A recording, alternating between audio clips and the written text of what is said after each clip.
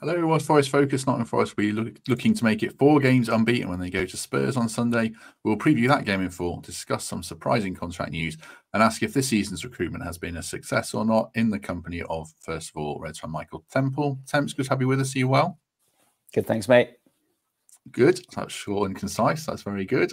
Second guest today, third appearance of the week, is Greg Mitchell. Greg, you've rolled out of bed. You're looking sharp. How are you doing? Cheers, mate. That was nice. Don't usually start like that. I'm good. We're in a bit of a rush, aren't we? So it'll be good to rattle through all this, and I can either get back to sleep for 10 minutes, or I'm sure Temps is busy, got a load to do this afternoon. So yeah, looking forward to it. I was just about to say how lucky everyone is to get so much Greg Mitchell this week, but now he's trying to stitch me up on my corporate afternoon. So on his own. What is your time scale? What time do we need to be out of here by, Thames?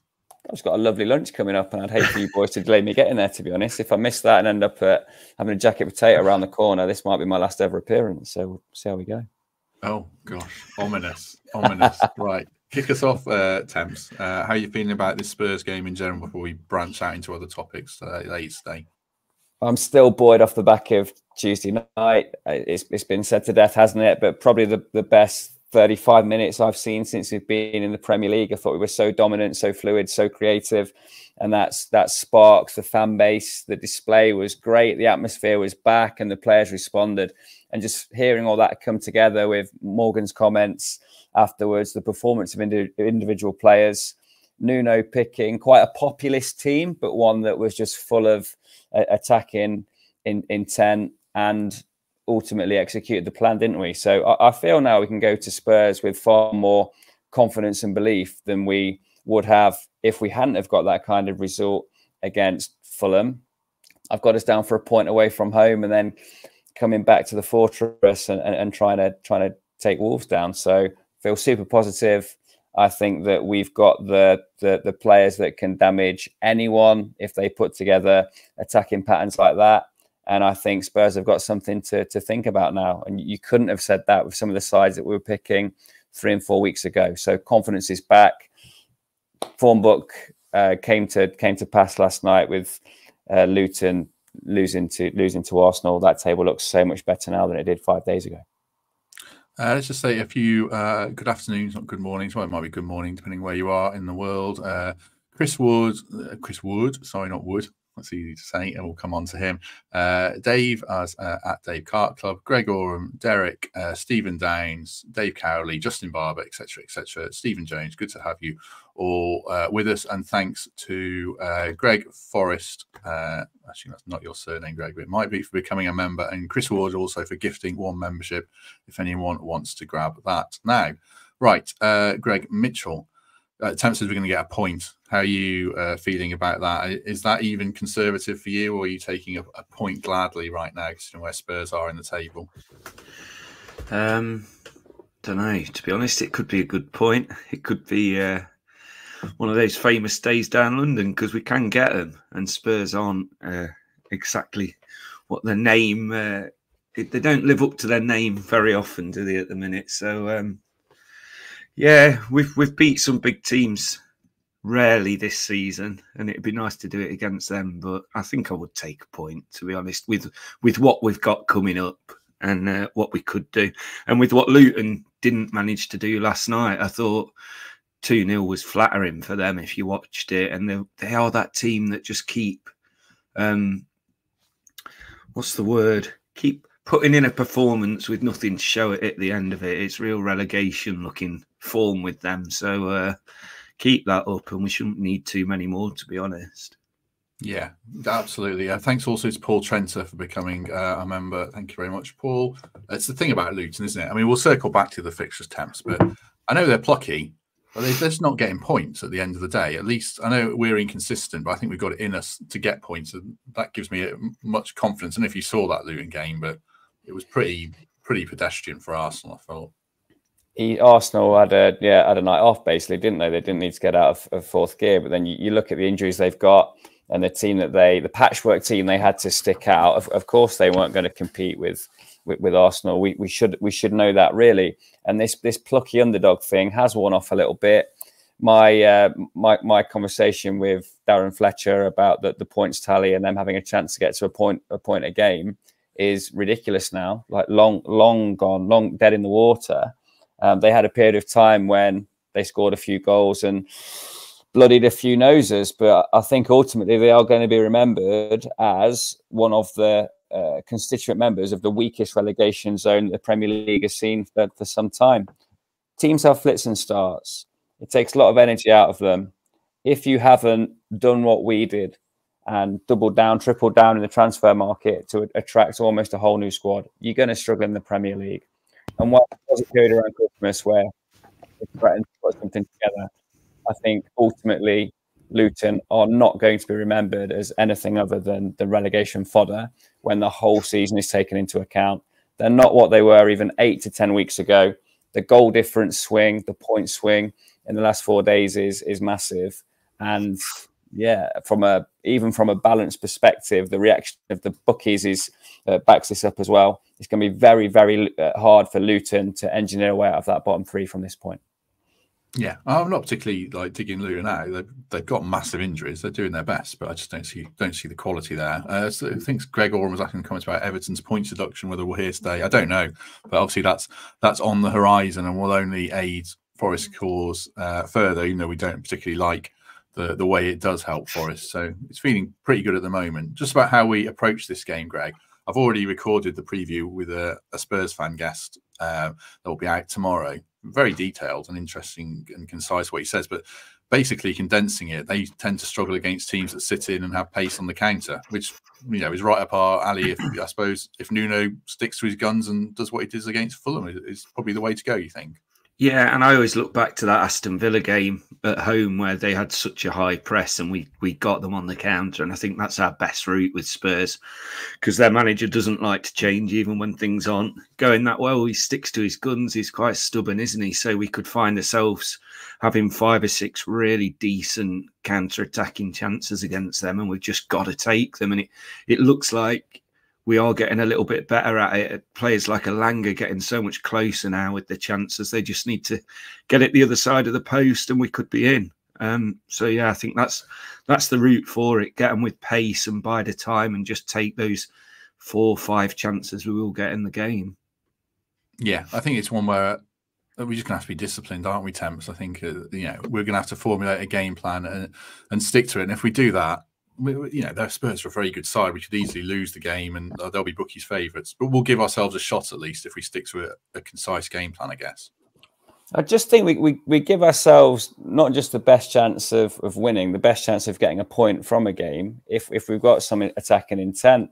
And I just don't think with this profile of the squad now, the profile of the fullbacks we have, that the manner in which we pick a blend of the form players in midfield, there's too much value in us going down there and shutting up shop. I'd still make a case for playing the 2 wingers away from home. I'd still make a case for giving Morgan Gibbs White that freedom to operate between the lines. We're always going to be a one up front side, even when we play at home against weaker opposition. So the only triggers that Nuno has got to pull in terms of going defensive is the blend at centre mid and the license he gives to the fullbacks from this point. But I would like us to carry a threat, as Greg said, and as bore out at Old Trafford early in the season. We do have the ability to score goals in games, and I just think that camping for 90 minutes in the Premier League is a really, really tough thing to do. Our best 11 includes that current front 4, and we should pick them and give them the freedom to do what they do. So yeah, there'll be a game plan. Yes, it'll be different to how we operated against Palace.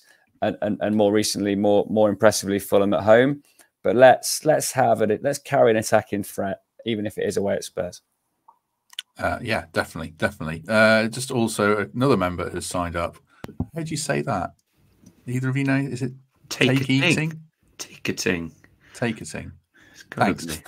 I don't know. Well, thank you very much to them anyway. And also Matt D, not myself, but it's a very common name. Yeah, great to bump into you in the Brian Clough stand on Saturday as well. And thank you very much for the £10. That's very kind. You're just giving money to yourself, Matt. Is this some kind of tax swindle? Tax evasion?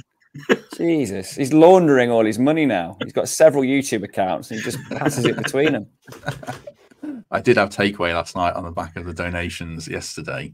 I had a very nice Turkish mixed grill in the end. So thanks for everyone for that. Right. Any Spurs players that we're particularly worried about, Greg? I suppose I'm alluding to Brennan here, who's in good form. But thoughts on Brennan and anyone else we need to be wary of? Yeah, Brennan and Son. And it seems most their attacking ability comes through Brennan now. His crosses, his pace is incredible how he's come on. And we're proud of that, obviously, just because of where he's come from. He is such a threat. I don't think the occasion of playing against his old team's going to get to him. I think it could lift us a little bit. Like I mentioned previously, players like Gibbs White are going to relish the chance of coming up against him. But yeah, they've got some fantastic individual players. Like I say, Son's just one of the best to do it in the league. He's fantastic, but that's why it's so exciting to go down there and play against these players and actually give it a go. You just never know what's going to happen. With regarding Brennan, actually, quickly, the Athletic have done a brilliant article this morning about Forest's youth academy, really, and how long we've had a youth player in the squad. It goes back to like 1941, and something we should be so proud of and shout from the rooftops a little bit more. My mates Matt and Dave had a lot to do with the article, so go check it out if you get a chance, because it is something worthwhile. Yeah, they did some extensive research, didn't they? I know to back it up. So yeah, it's definitely something to be proud of for sure. Yeah, I agree about Brennan's in great form. Son's a great future. The one that worries me as it starts is probably Richarlison. I know he's not a popular player, although I've been won over by his kind of mental health openness this season. But aerially, he's really good. He's the one I worry about. Any thoughts on Spurs from you who we should be looking out for? Well, the Spurs' way for what seems like decades now has been to score one more than you, hasn't it? They just have such a wealth of pacey attacking threats that will happily go into a game and try and win 4-3.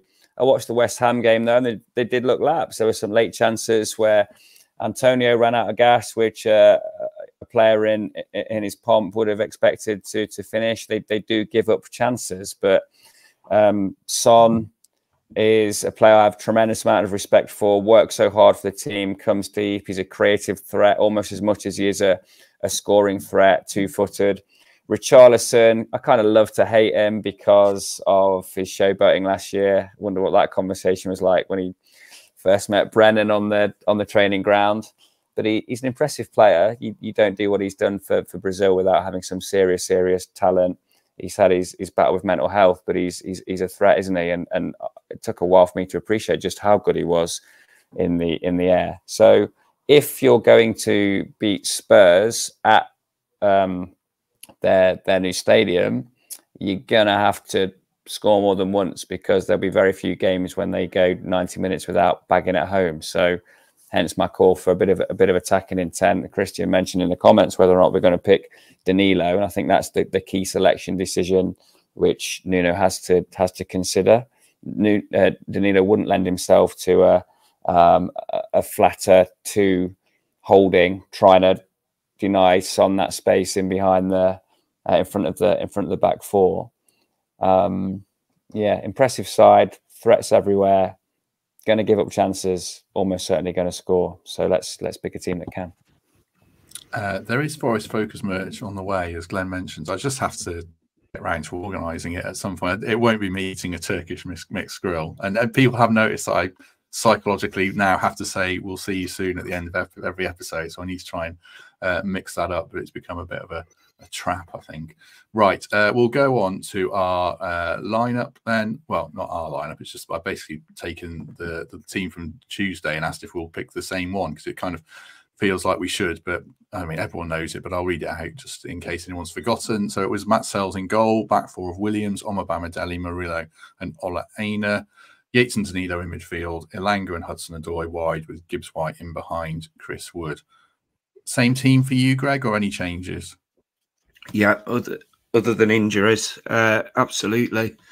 I thought when Gibbs White came off I thought he looked like he was limping, but there's been no mention of it at all, is there? So no changes for me. If so, there's always an option to swap one or two around. But I'd look forward to our subs again. I think we've finally got those impact subs that are ready to go, and go from there. But if we started the team that we saw on Tuesday night, there'd be not many people moaning, even though it is an away game, just because, like we said it previously, just how Spurs play, our counter attack with a team like that is going to be our biggest weapon.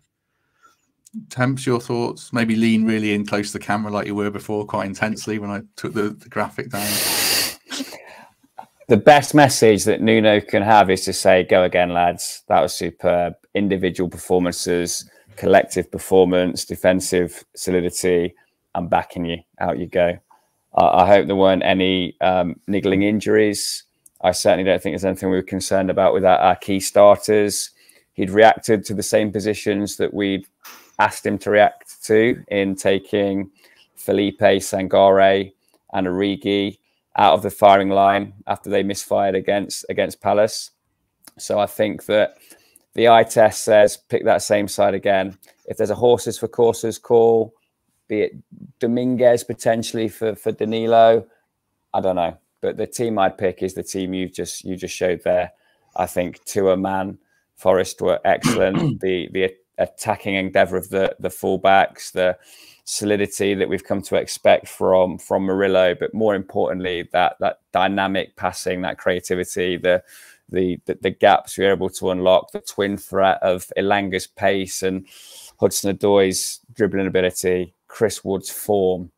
I just think it'd be a brave man that made an unenforced change to that 11.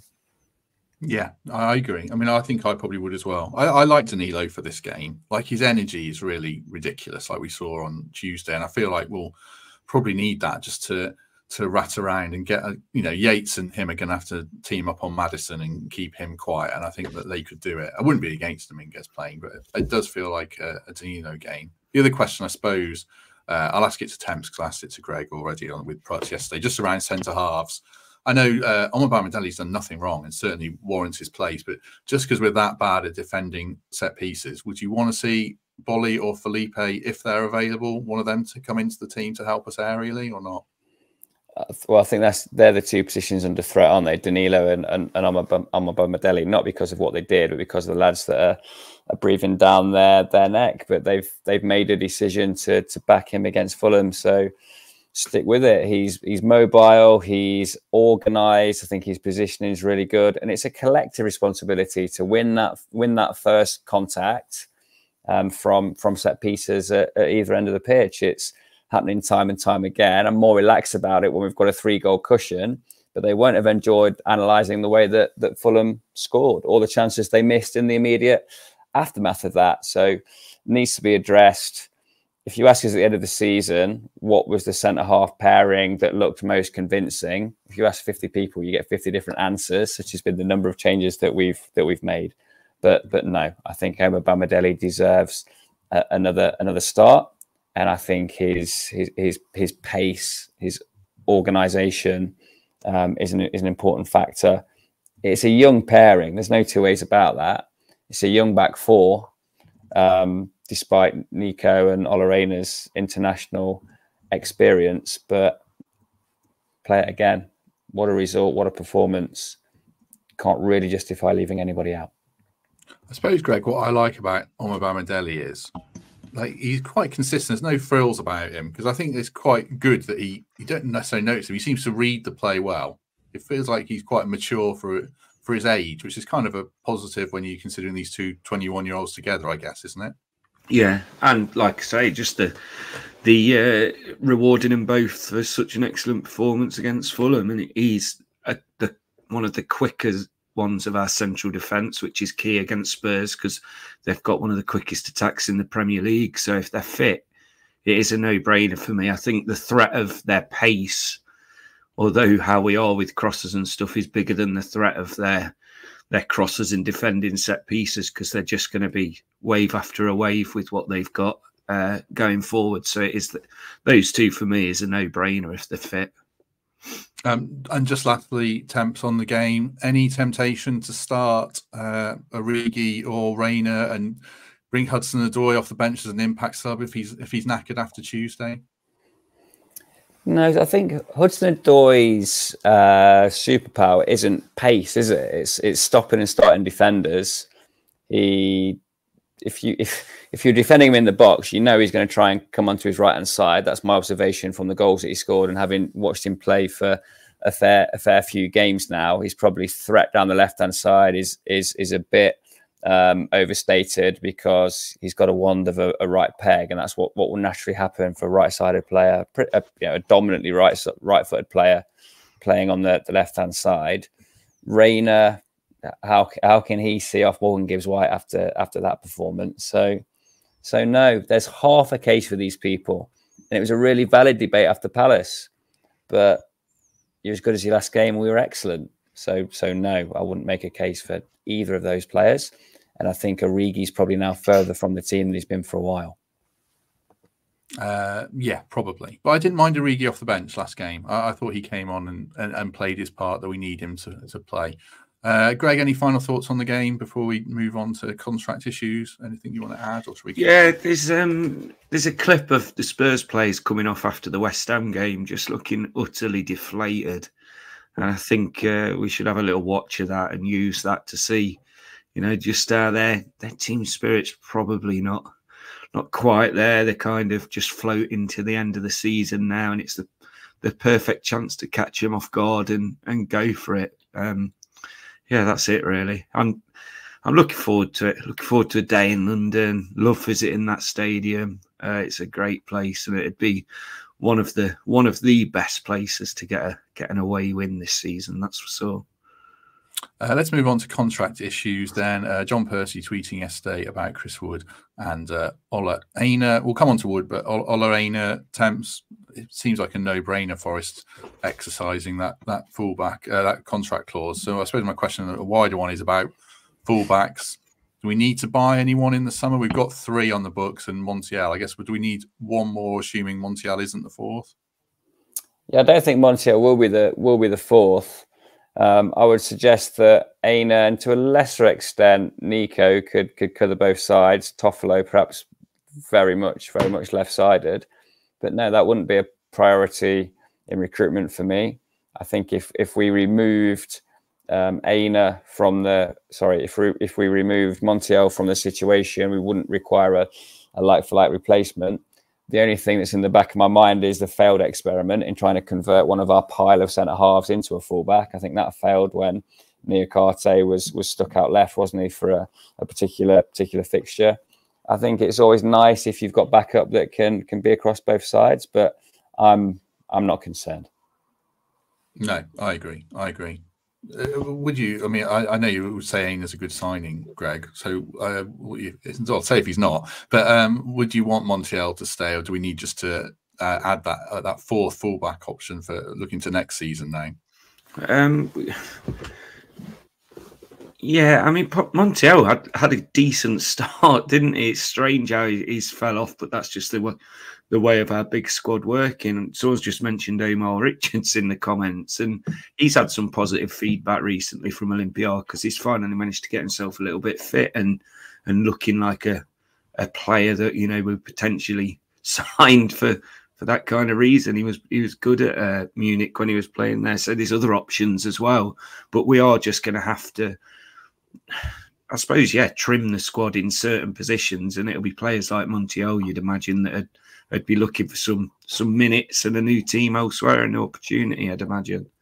Yeah, that's a good shout about Richards. I hope he gets a lot more games. Well, there's only about 6 or 7 left, I guess. But if he plays those games for Olympiacos, then fair enough. I forgot Tavares as well. And is he one that's got better out of the team, temps, or is there something there from what we saw of him in his most recent appearances? I think he was getting better in the team in recent appearances when he became more dynamic going forward. We had those displays of pace, didn't we? While still being solid enough at the core of that position, keeping your winger quiet and being an organised member of a back 4. Don't forget that we recruited some of these players to be functional wing backs with 3 centre halves. We've moved away from that now to give us the extra man in midfield. That is progress. It hasn't been plain sailing this year, but I expect us to persevere with a back 4-4-3-3, 4-5-1, however you want to describe it. So yeah, Tavares did improve in his more recent appearances. His weapon is absolute pace, but I think Aina is a far tidier all-round player. He's a better defender. I trust him far more in a one-to-one. He's aggressive. He bites ankles, but good on the ball as well. And I know Forest put out the heat map of both the fullbacks. And the reason for that was to demonstrate the modern version of the role they're playing. You can't accuse Aina or Nico Williams of being a Gary Neville. Sorry to insult your mate, Greg. These guys are dynamic. They're attacking. You could play them left and right mid. So comfortable on the ball. Make those willing overlapping runs. Really, really good players. Absolutely the profile that we can kick on with. Tavares is understudy at best to Aina for me. Let's take a quick word for our sponsors, the Trent Navigation. Their upgraded, improved matchday experience, if that was possible. Starting last weekend, they have obviously extended the big shed, and it looks great. They have got Simon Fothering as their matchday host. Is that a picture of Mikey on the stage? I think it is with him, isn't it? Yeah. Well, there you go. They'll let anyone on the stage. That proves it. So, yeah, Fothers is the matchday host. There's some great interactive stuff. Pre-match with a head-to-head football quiz. Also, you can sign up for the Big Shed Fantasy League to win tickets to a T20 at Trent Bridge. Excellent food, rapid service. It is the place to go pre-match, even if Mikey is on the stage occasionally. Right. Chris Wood is the big news, Greg. We spent a lot of time discussing whether he should get a contract extension. John Percy says he's already had one, or certainly his contract ends at the end of the 24-25 season. I mean, I guess on the face of it, that's very good news, isn't it? The Forest have got him nailed down for another year, and it solves part of the striker headache for next season. Yeah, job done. Move on. We've got so many more positions to fill and strengthen. It's great that we've got him for one more season, whether he's going to play 20-odd games or whether he is that backup for potentially a new striker in the summer, or that option. Well, he's a great option, isn't he? As proven already this year. So I'm delighted. No matter what happens next season, Chris Wood's going to be a valuable asset for us. So yeah, really pleased about that. Wouldn't have been saying it this time 6 months ago. We'd have been looking forward to getting him off the books and freeing up that cap space, really. But no, delighted. He's completely earned it. And you know, if we do pull away from these bottom three, he's going to be one of the main reasons we did that.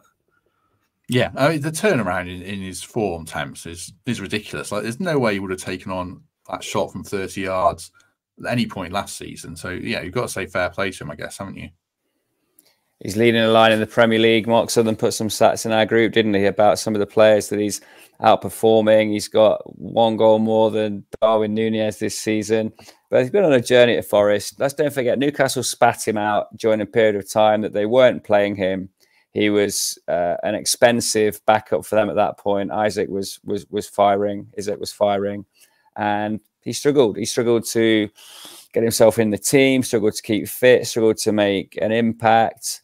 We were slightly unkind. I think I was slightly unkind to him, whilst acknowledging that it didn't appear that we'd changed our game to suit Chris Wood. But again, we'd miscast him a bit as an Andy Carroll type target man. And we've seen from the subtlety of his finishing and the range of goals that he's scoring, he's a far more of an all-round Premier League striker there than I ever gave him credit for. And watching the types of goals that he scored this season, the hat-trick against Newcastle being the absolute highlight for me. But I've enjoyed every finish. The long ranger against Fulham, back of the head against Palace, back across the keeper's body the week before. Just an all-round striker, physically monstrous, far better feet than you give him credit for, mobile for a big lad, affects the centre-half. He's added so much to the side this season. If we were doing an end-of-season report, he's now contributed far more than Taiwo, who was the player that we lauded and wanted in that 9 shirt. Delighted to hear that this extra on the contract has appeared out of nowhere, and he's going to be with us for next season at least. Deserves it, feels comfortable, seems to be enjoying his football, and more importantly than anything, he's helping us to turn performances into results with his goal scoring. Let's put this. This is what Mark shared in the group. Actually, this is from FPL Black Box later tonight. Who doesn't mind? But I'll say watch Black Box as a good advert for them, because it is a really good FPL podcast. There you go. Good work, Mark. For people who are listening or watching, it's just forwards this season sorted by this is sorted by expected goal involvement, and Wood is 7th in the whole league. Nunes is top, but his finishing's erratic. Danny Ings never gets on the pitch enough. Haaland 3rd, 0.88 goals per game. Alvarez, Cameron Archer, weirdly, it takes a lot of penalties, I guess, and then it's Chris Wood. So I guess it shows, Greg, like, just him and Taiwo have been a great double act, but to have that threat up front, if we can just build around it, I guess, and get some consistency and more games into Elanga, Wood, keep Gibbs White, there's a lot to be kind of optimistic about next season. You touched on it yesterday, but we can go into next season with optimism if we're just smart in the transfer market, I guess, can't we? Yeah, it's going to be a stronger league next season with the 3 that will come up, or at least 2 of the 3 will have a very good chance of staying up. But yeah, we've already, without the points deduction, we'd have pulled away from where we were this time last season. And it's going to take players like that. And someone in the comments, Steve McQueen, was it, saying we totally underestimated Chris Wood? Absolutely. And I'm delighted we did. And many of us, including myself, have been proven wrong, because thankfully, like I've said previously, he's one of the main reasons that we are hopefully pulling away from this danger zone. And that's it. So it's nice to be wrong. Yeah, the only weird thing is that it was, we all thought it was signing at it ended at the end of this season. So, but yeah, I guess it's good news that we were all wrong about that, certainly. Right. The other thing I want to discuss quickly is just around recruitment this season. I was tagged in a tweet from Rafi, who's a member actually, about our recruitment this season, who we've signed and whether they've been a success or not. I suppose, Temps, the only duds have been the 2 keepers at the start of the season, and Sangare is very much to be confirmed either way, I'd say. Otherwise, it's been good. So overall, has it been a success, or is the keeper failing so egregious that we have to make that a real black mark, because it's probably the biggest factor of where we are in the league, in a sense, apart from set pieces? Well, it's going to be a success in the sense that we're probably going to stay in the Premier League now, but it hasn't been a season of progress, has it? So it will be back to the drawing board, and there'll be trading. We'll commence to make sure that we can kick on, or feel that we've given ourselves a better chance of kicking on next season. Where's it gone wrong? Goalkeeper scouting, first and foremost. Very expensive mistakes. Going to be very, very difficult players to offload. We are overpaying for our second choice and third choice goalkeepers by a quantum that probably surpasses the vast majority of other clubs in the Premier League. Sangare, that was the marquee signing, wasn't it? And it hasn't worked to this point. Still keep saying the same thing. He could come good, has all the attributes and everything else, but I get briefly excited when he's in the side and then watch him give the ball away for 25 minutes. And the club are aware of all of these things. They've addressed it. They're dragging players at half time. They've put marquee keeper signings onto the bench, into the reserves. They brought in Matt Sells in January, which is the last thing that they would have wanted to do. But we've seen just how much more adept, how much safer we feel with him between the sticks. So there have been costly mistakes, but that's the nature of the beast, isn't it? You're uprooting lads from all around the world and hoping them to bond and form a team that can go out there and perform. Let's give ourselves credit on the other side of the coin. Did we expect Anthony Elanga to have this level of attainment and potential? Yes, he's missed a few chances, but he's bagged a few as well. He's given us some great moments, and he's young enough to improve significantly. Omar Bamadeli was probably not written off, but a development project before Christmas. He's now a first team regular. Chris Wood's come good. He wasn't a summer signing, so maybe slightly a conversation for another time. But on balance, there's been as more hits than misses. We've just got to be really mindful of the cost of rectifying these mistakes. The amortation of Flakodemos and Turner is going to inhibit our ability to find the second centre half to go alongside Murillo, or necessitate the need to sell Murillo. They're the stakes now. We know the Premier League have sharpened their teeth. They're going to jump on any club that breaches FFP, particularly if you're relatively new to the league. Unfortunately, that's just how it's bearing out, and we have to be that bit more cautious as to where and how we spend our money. Tactically, what would I want to see? Fewer trades, more backing of the lads that are there or thereabouts, and a more settled side. But ultimately, we are in the position again of needing a slightly smaller squad. We're carrying too many goalkeepers, too many centre halves, potentially one central midfielder, too many, and arguably don't have that pacey winger on the bench, and we don't have that striker of a different kind should there be an injury issue with Taiwo and Chris Wood. So work to do, but I'd agree with your sentiment, Matt. I think more hits than misses this year. Yeah, I think this year definitely. Last year it was a bit of a scramble, wasn't it? There was some of these signings, smell a bit of panic, and there'd be more black marks against them last season. But this current season, I think the loan signings have been a very hit and miss. But in general, like I suppose, Greg, if you look at Ola Aina on a free, Hudson-Odoi 3 million, Ilanga 15 million, the two centre halves who are starting in the moment about 11 and 12 million, that's money in terms. So we have sometimes for, but there have also been, some expensive errors. So where are you at on it overall? There's profit to be made, isn't there? The likes of Murillo, who I really think now that there's a really good chance we keep hold of him for another season. I don't think any club big enough in this league particular is ready to sign him and play him week in, week out. I think he would absolutely benefit from another season with us and grow his stock and really set us up you look at Brighton, their profit that's just come out is incredible, and it's through finding players like Murillo and selling them on after a couple of years. But we do need another season out of him, and I think we'd have a very good chance of doing so. But yeah, more Brazilians in the chat. Just find a couple more gems like him and we'll be well away. Yeah, I suppose the only way I can see us doing that is if we have a pretty successful fire sale of fringe players, really, because otherwise I think we might have to sell him.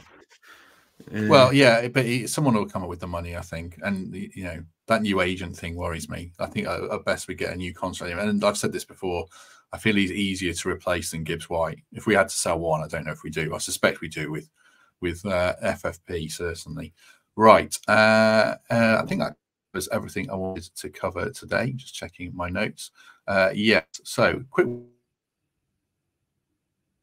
for today's episode. I'm billing because I can't find the video. Where's it gone? Here it is. Right. See you in 24.